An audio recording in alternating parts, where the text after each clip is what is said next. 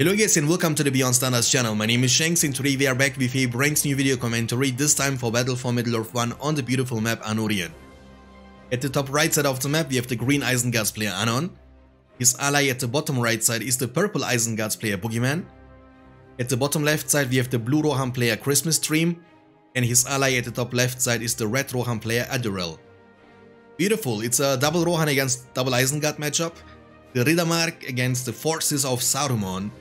We have two peasants moving forward, and also from the blue Rohan player, we will have a lot of peasants in the beginning of the game because that's the power of Rohan. You have really strong early game, you can make those peasants pretty cheap actually for 100 resources only from your farms inside, but also outside of your base. The Isenguards player is actually pressuring the farm at the bottom left side. That's something we don't normally see, because most of the time they use the Uruk-hai for defensive purposes instead.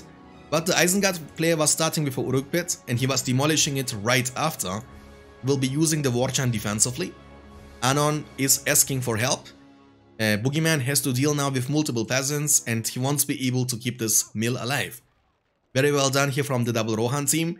Attacking together one target, I think that's the team play you want to see. And the farm in the backside can actually be purchased now from the Rohan player. But the Isenguards player will be just in time. This way he can't be purchasing this farm now. Alright, we're gonna see more and more peasants obviously. Actually the red Rohan player is not, spamming too many peasants. Which is okay I guess because, one Rohan player can spam a lot of peasants, the other one can try to go for the stable as soon as possible. The farm at the top side is not gonna be protected. It looks like that Anon, the green Isenguards player, is gonna try to save for Lords. Which makes a lot of sense because Lords is gonna be a great hero against double Rohan team. Yeah, let's talk about this matchup first. I feel like early game should be in favor of Rohan team, just because the power of Rohan early on, by spamming too many peasants, you can easily fight for the map control. In the mid game, Rohan should also have the advantage, because one Rohan can go for horse archers for example, the other one can go for normal horses, or one Rohan can try to save for the middle camp. This is always a possibility as well. But in the late game, if Isengard players get double Rain, and if they get double Saruman, double Lords on the field, it's gonna be kinda tough for the double Rohan team. Why? Because unlike Gonzo, Rohan doesn't have siege weapons, and I feel like you will need some siege weapons if you wanna deal with this massive Isengard combos later on with a lot of leadership. The Rohan player, the blue Rohan player, Christmas Dream, is gonna creep this work layer. He was also able to share the experience with the Hobbit Mary. He's almost rank 4 now. On the other side, Boogeyman is asking for help to creep this one. Boogeyman's resource income is not looking that great. He has only 3 farms inside his base, 3 furnaces. And then I'll go for the furnace number 4. Not going for Uruk pit just yet, which makes sense because his eco is not gonna be that great. He needs to make make multiple furnaces first. And the blue Rohan player has actually quite a lot of peasants on the field, and both of these peasants are, level 2, and the Hobbit is even almost rank 4, which is pretty nice. War chant is gonna be used defensively once again, and that's what I was saying earlier. It's gonna be so hard for the double double Isenguards team to fight for the map control early on if they don't make any Uruk-hai. Anon is actually not going for, never mind, he has already Lords on the field, and now he's going for the work pit, which I like a lot, because this way you can actually fight for the map control and you can end up dealing with those peasants. The blue Rohan player was just able to secure the second creep. Let me check his power points. Yes, he was already able to collect 1 power point, which will unlock the heal.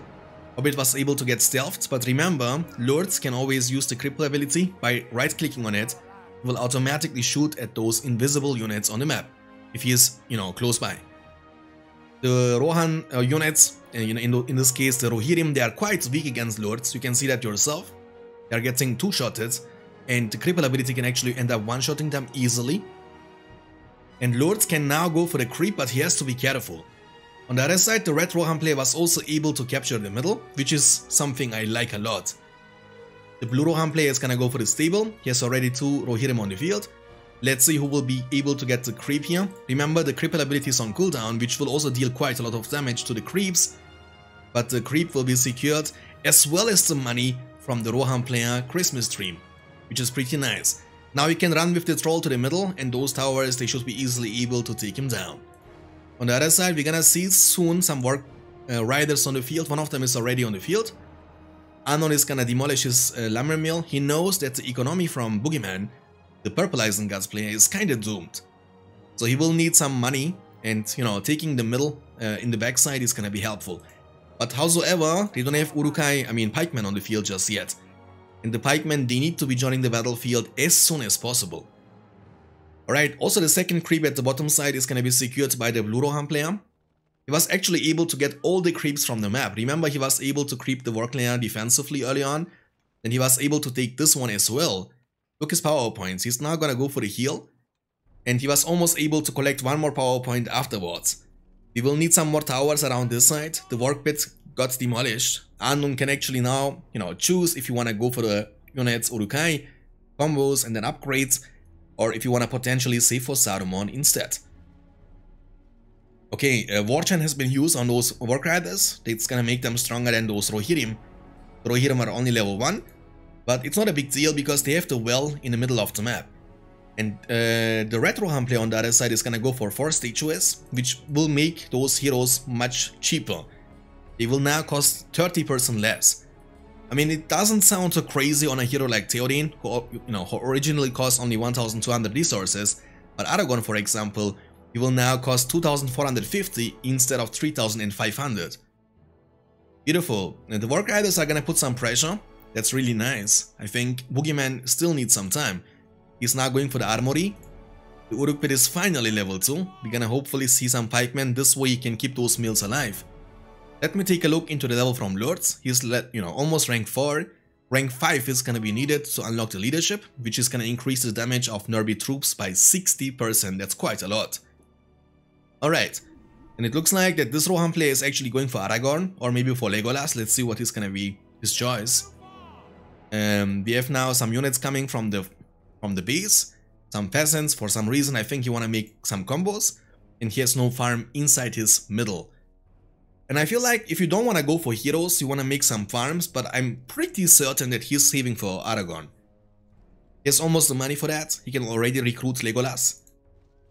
He's asking for help because he has nothing on the field that can fight for the map control, so he will need the help of the blue Rohan player all the time. The first rush is gonna happen. Does he have heavy armor purchase? Yes, he does. The combos, they will be using War Chant, but is this gonna be enough? Luckily, Boogeyman has some towers around this area, and those Rohirrim, they don't have leadership or the Horseman shields just yet.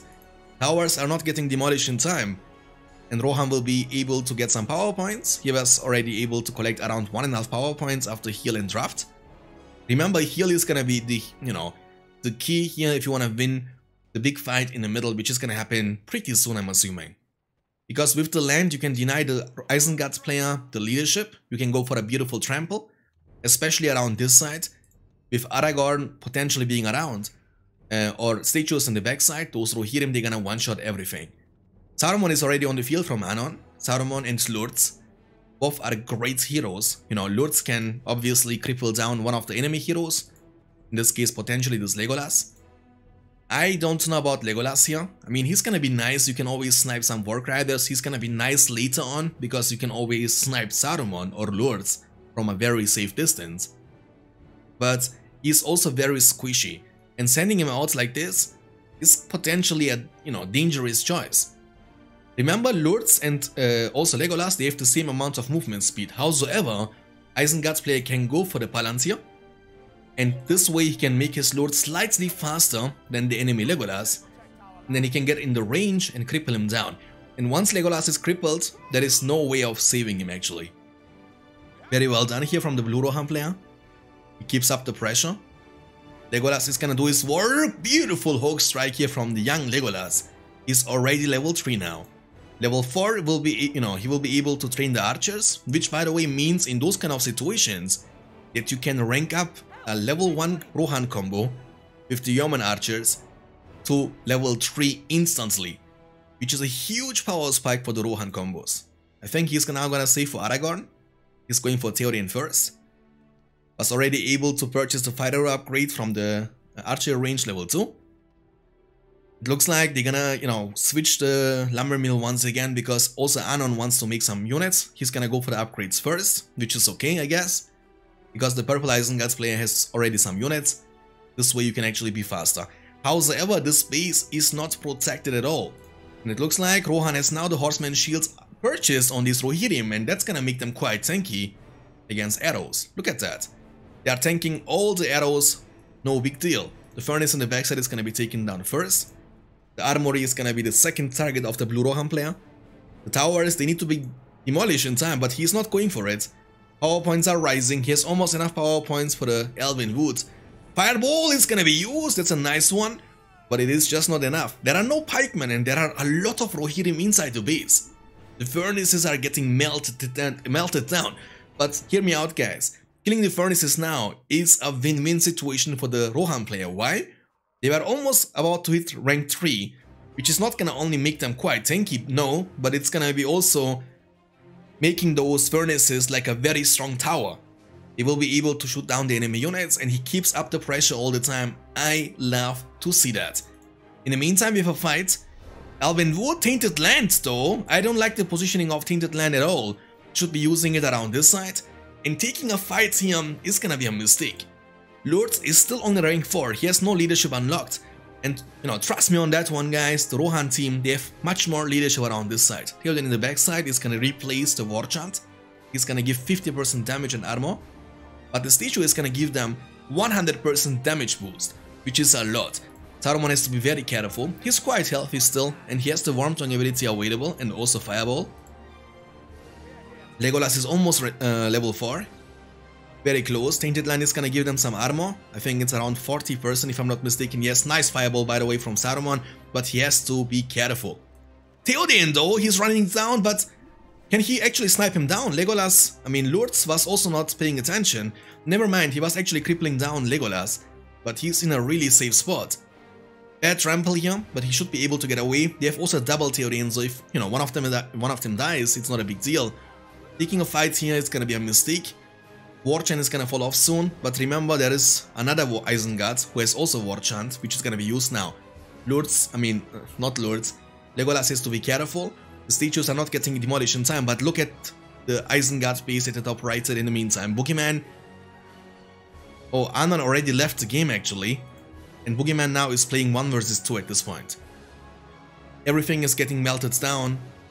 It looks like the Rohan player has to give up the middle. Lurtz is level 5 now, the leadership is unlocked, but it is a 2v1 situation. And he has to watch over his own army, he has to watch over his heroes, but he also has to watch around, you know, over his second base. The Zeta has been taken down.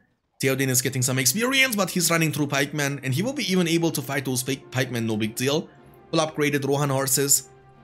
Theoden is rank 4 now, rank 2 now, not rank 4. Rank 4 is gonna be the dream. The other Theoden is actually 1 level closer to the huge power spike, which is the Glorious Charge. Which, by the way, is almost making those Rohirrim invincible. Theoden is gonna get sniped down, and he's gonna be pretty much one-shotted at this point. The combos, one of them is level 7, one of them is level 5, so they are hitting like an absolute truck with the leadership of Lurtz. Lurtz's cripple ability is on cooldown, and Legolas now doesn't have to be too much careful. This Isengard base is gonna be, rebuilding over time. He obviously needs some more pikemen to protect that. One of the furnaces is also rank 3. The base here is looking much safer, because look at that. 3 level 3 furnaces, full towers, 1 combo battalion healing up over time. The Theoden has to be careful, he is very low. Let me actually take a look into that. Yeah, Boogeyman can also go for Lurtz, because the Lurtz and Saruman he has from his ally Anon. He can also recruit 1 more Saruman and 1 more Lurtz, which is pretty nice, because then you have double Lurtz, you have double cripple ability, which means you can actually snipe 2 heroes at pretty much the same time. I'm actually surprised that Boogeyman is playing that. It's a 2v1 situation after all. Elven allies will be used, and he's gonna use Worm Tongue on them, which is something I don't like to see that much. It's a waste, because, the Elven units at this point of the game are not gonna be super impactful. And it looks like that Boogeyman is also not demolishing those towers, and the Rohan player, the blue Rohan player Christmas time, is actually getting a lot of power points. Christmas Dream, not Christmas time. 150 command points available. Obviously, this is not Rise of the Witch King. I was, kinda confused for a second. Because in BFME 1 the command points are always set. You can't increase or decrease them, that's not possible. And the red Rohan player is also not doing too much actually at this point. It's like a 1v1 situation between the blue Rohan player and the purple Isengard player. However, You know, he can at least support his ally with some power points like heal, for example. Here's also Legolas, who's gonna be annoying to deal with. Legolas is now almost rank 5. Rank 7 will be unlocking the Arrow Wind, which is one of the most powerful, you know, single target abilities in the game. It can be used also on multiple targets, but if you end up using it only on one target, one hero, you can actually one-shot almost every hero in the game. Like even Gandalf, for example. If you catch Gandalf all alone, you will be one-shotting him. The Blue Rohan player is going actually for the Ants mood. That's something you know, let's see if this is gonna work out or not. The Ants, if they are raging, but they will just pretty much get one-shotted at this point, right? Yeah, they are gonna get one-shotted. Yeah, I mean, Lord's leadership, you know, plus the war chant and highly leveled combos. They won't go for a trample, but they go for a trample anyway. Rain is gonna be used. There is a tainted land on the field, which, you know, you can use to regain the leadership. One Ant was actually able to deal quite a lot of damage, because remember, Ants, they don't care about your leadership. If they trample down your combos, they're gonna die. I mean, your combos are gonna die, not the Ant. And yeah, it's hard for Boogeyman to protect both the bases at the same time. But on the other side, he was able to collect quite a lot of power points. He has now 4 power points collected after the Tainted Land, War Chant and the Freezing Rain. No Industry, which is not gonna be needed at this point because he has double base. He has a lot of furnaces, he has a great amount of resource income. I think at some point Boogeyman has to save for the second Saruman. This way he can actually end up making 2 armies. For now he's only able to defend, he has no siege weapons, which is gonna be needed if you wanna break the wall and go inside the Rohan base. The Blue Rohan player was now able to purchase the middle. You have some Rohirrim archers on the field for the mobility. And also Legolas was able to rank them up. Now the Tainted Land is still from the Isengard's player. We have actually no Elven Wood available just yet for the Blue Rohan player.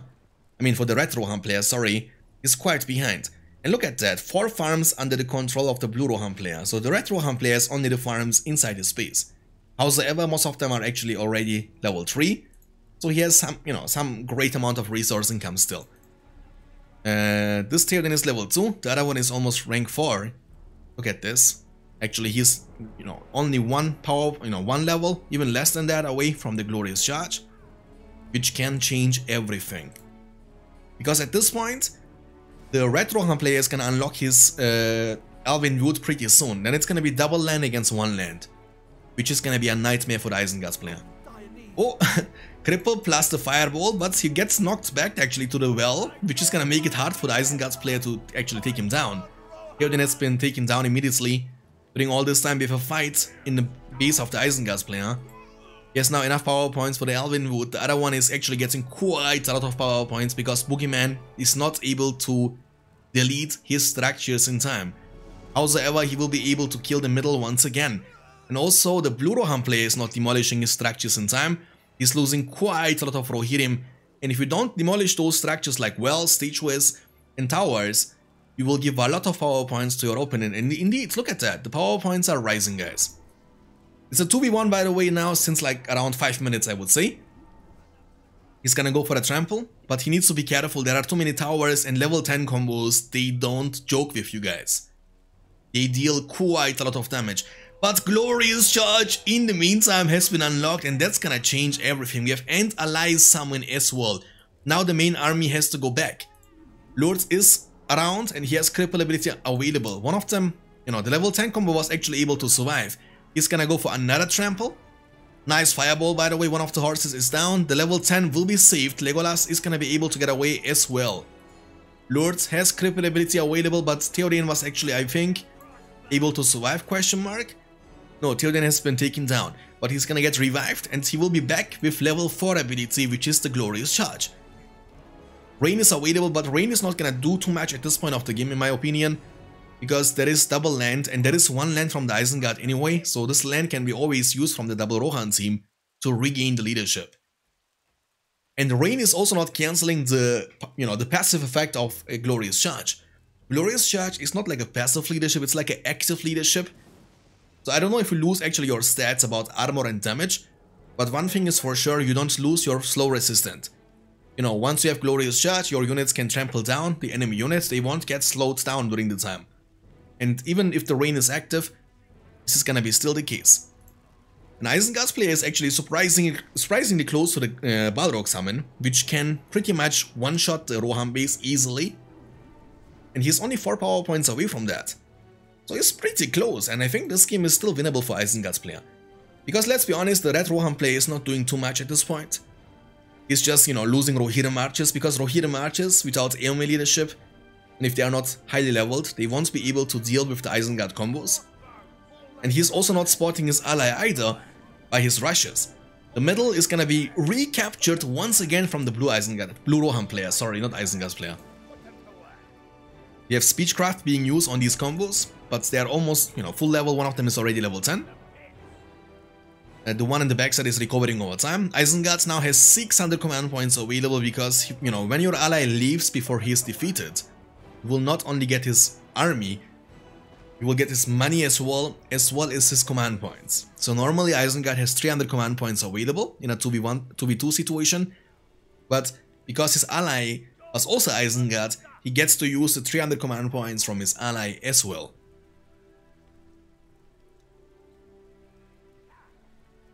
Alright, so we have some level 10 units on the field, 16 power points, glorious charge, and I think that's gonna be the time when the Rohan players are gonna use land. Land trample, cover, but then the other Rohan player is gonna be able to cover as well. Oh, Saruman is very close to die. Might be able to survive potentially. Oh, the last hit of the Rohirrim, but look at the power points from Isengard. He was able to get so many power points unlocked. Without the Army of the Dead, it's gonna be almost impossible at this point to deal with the Balrog. Now you can actually use, wait a second, Palantir. He should be using it right there, by the way, because there is no reason of killing the Blue Rohan player since he has a middle camp and he won't get defeated after losing his main base. But if you actually end up killing the Red Rohan player, he will get defeated unless he leaves the game before he gets defeated. This way he can, you know, give up his units and also his money to his ally, to the Blue Rohan player. Just like his ally did, you know, from Boogeyman, the purple Isengard player. Right, Palantir has been used, and Saruman is gonna be, not Saruman, Balrog is gonna be summoned. Kinda confused, didn't do BFME 1 commentaries for a long time. And by the way guys, if you enjoy this kind of content, please make sure to leave a like on this video and subscribe for more content like this. This channel is almost exclusively based on Battle for Middle-earth games. By the way, that was a great breath fire ability from Balrog. And I think, he actually left already, look at this, he left already. Now it's a 1v1 situation, guys. What a fiesta game, actually. Quite nice. Glorious Charge has been used on these units. They're gonna go for a trample. Now it's gonna be much easier for Isengard's player because there is not a second Elven Wood on the field anymore. And, you know, in a big fight, he can't cover the Tainted Land after using the first Elven Wood. And I think the Blue Rohan player is now gonna try to aim for the Army of the Dead. And he's only 2 power points away from that. Breathfire is gonna be used once again, and actually he didn't have to leave the game, because, you know, the Balrog was for some reason not able to kill the base. I mean, obviously he was also paying attention around this side. They have now some ballistas on the field. Lords is level 1, so he ended up losing the Lords and the Saruman from his ally. That means no more double buff. He has double Lords, okay, I take it back. One of them is rank 8, and this is gonna be the hero you wanna save. However, if he loses that Lords, he won't be able to revive him, because this Lords, remember, was from Anon, the other Isengard's player who ended up leaving the game. I have not seen too many 2v2 games, you know, which are ending up like this. Now, it's like a 1v1 situation. Both players have a double base. The Rohan player is also the middle camp. Saruman needs to be careful. This Saruman is level 5. Remember, the level 9 Saruman got killed before. The power points are rising, and Boogeyman should not make towers at this point, but look at the power points. He has now Army of the Dead unlocked, guys. He's gonna use it in the middle of the map. There we go, fight for me! Army of the Dead. Saruman is ending, you know, dying in a second. Army of the Dead is the best army killer ability in the game. It's even better than Balrog, trust me on that one. And yeah, that's a huge power spike for the Rohan player. Because even if he gets to use Balrog once again, he has now 3 bases he has to kill first before he actually can do something. Look at this, Army of the Dead cleaning up everything. He was able to save almost all his Rohirrim. One of them is level 10, one of them is level 7, the Rohirrim Archer Battalion, Glorious Charge is gonna be available soon again. And you know, if the Isengard player uses Rain, there is still a Tainted Land on the field. He's gonna go for the Field of Fires.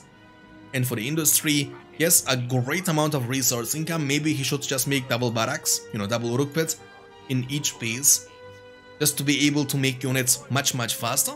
Because Army of the Dead, as we know, has a huge cooldown, and you have to make something happen during the cooldown. Because if the Rohan player gets to use Army of the Dead one time offensively, it's gonna be an absolute disaster. Trust me on that one. Because he will just be able to kill your base. If you wanna contest, he can always use Army of the Dead to kill your army. Theoden has to be careful. Theoden is also getting the buff of Glorious Charge, increasing his armor by 75%, which is quite a lot. Going for Trample. Units at this point are not taking too much damage, but he has to be careful, he's running through packs. At this point of the game, power points, they don't matter anymore. Because let's be honest, Isengard but also Rohan, they already unlocked every necessary power point ability. That means feeding is not existing anymore in this game, trust me. Because what could happen, you know, your opponent has already Balrog, you have already Army of the Dead. And if you can afford it, go for double stable, triple stable, just keep making units all the time. I think that's gonna be the most important thing at this point. You have to keep up the pressure, and even if you lose like 2-3 battalions, I think at this point of the game, especially if you have such a great resource income like those two players, you will never run out of resources.